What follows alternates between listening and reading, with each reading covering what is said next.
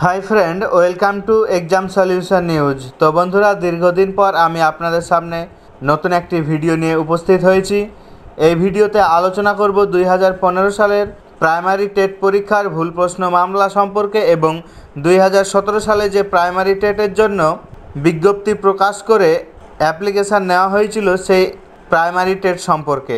তো বন্ধুরা বিস্তারিত আলোচনার পূর্বে আপনাদের কাছে রিকোয়েস্ট করব, যদি আমার চ্যানেলে প্রথম হয়ে থাকেন তো অবশ্যই আমার চ্যানেলটিকে সাবস্ক্রাইব করে বেল আইকন প্রেস করে রাখবেন। আমি কোনো ভিডিও ছাড়ার সাথে সাথে আপনাদের কাছে নোটিফিকেশান পৌঁছে যাবে। এবং ভিডিওটি শেষ পর্যন্ত দেখার পর অবশ্যই ভিডিওটি ভালো লাগলে লাইক করবেন, কমেন্ট করে মতামত জানাবেন আর শেয়ার করে বন্ধুদের দেখার সুযোগ করে দেবেন।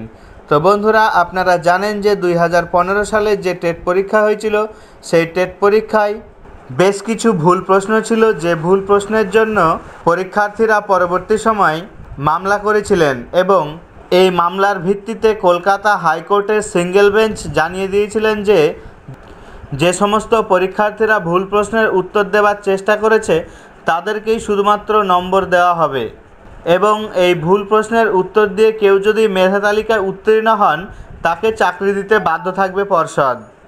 এবং এই ক্ষেত্রে আরও একটি কথা জানিয়ে দিয়েছিল কলকাতা হাইকোর্টের তরফ থেকে যে সমস্ত পরীক্ষার্থীরা শুধুমাত্র মামলা করেছেন কেবল তারাই এই সুবিধা ভোগ করতে পারবে এবং পরবর্তী সময় বাকিরা যদি আবার মামলা করে তাহলে বিষয়টি ভেবে দেখা হবে।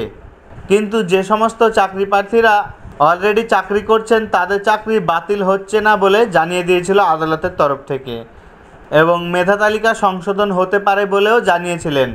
আর এই মামলাকে চ্যালেঞ্জ জানিয়ে রাজ্য ডিভিশন বেঞ্চে যায় এবং ডিভিশন বেঞ্চের তরফ থেকে বর্তমানে জানিয়ে দেওয়া হয়েছে যে গত বছর 3রা অক্টোবর কলকাতা হাইকোর্টের সিঙ্গেল বেঞ্চ যে নির্দেশ দিয়েছে সেই নির্দেশই কার্যকর রইল।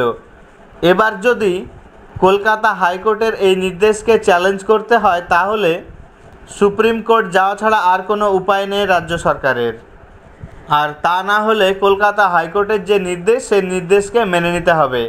ফলে বর্তমানে পর্ষদ টেট পরীক্ষায় ভুল প্রশ্ন মামলা নিয়ে অনেকটা বিপাকে পড়ে গিয়েছেন। এই কলকাতা হাইকোর্টের নির্দেশ থেকে এটা পরিষ্কার হয়ে গেল যে পর্ষদকে মামলাকারীদের দাবি মেনে নিতে হবে এবং তাদেরকে নির্বিঘ্নে চাকরি দিতে হবে।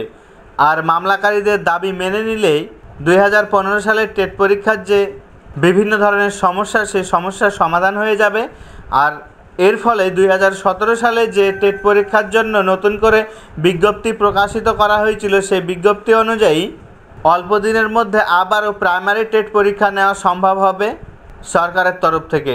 তবে সরকার যদি চায় যে অতি শীঘ্রই তারা আবারও নতুন করে প্রাইমারি টেট পরীক্ষা নেবে তাহলে অবশ্যই 2015 সালের ভুল প্রশ্নের মামলার যে রায় সেটা মেনে নিয়ে অতি শীঘ্রই এর সমস্যার সমাধান করবে। তো বন্ধুরা যে সমস্ত চাকরি প্রার্থীরা 2015 সালের ভুল প্রশ্নের জন্য মামলা করেছিল তাদের জন্য যেমন সুখবর, তার পাশাপাশি যে সমস্ত চাকরি প্রার্থীরা 2017 সালে প্রাইমারি টেট পরীক্ষার জন্য নতুন করে অ্যাপ্লিকেশান করেছিলেন তাদের জন্য সুখবর, অবশ্যই অল্প দিনের মধ্যে আবারও প্রাইমারি টেট পরীক্ষা নেওয়া হবে। তো বন্ধুরা যদি ভিডিওটি ভালো লাগে তো অবশ্যই লাইক করবেন, কমেন্ট করে আপনাদের অবশ্যই মূল্যবান মতামত জানিয়ে যাবেন আর শেয়ার করে বন্ধুদের দেখার সুযোগ করে দেবেন। ধন্যবাদ আমার চ্যানেলের সঙ্গে থাকার জন্য। আমার চ্যানেলটিকে অবশ্যই সাবস্ক্রাইব করে বেল আইকন প্রেস করে রাখবেন।